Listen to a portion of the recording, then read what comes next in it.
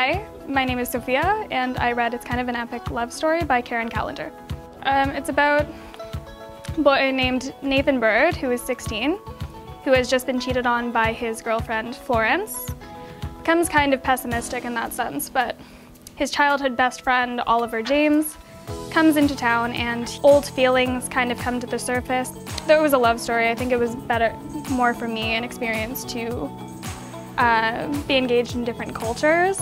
I think everyone should have characters to identify with, because I think a lot of our identities come from what we see in literature and we discover ourselves through literature. Honestly, above all things, I would just say that it's a good story for when you have time and you really want to get lost in a story, like a sweet story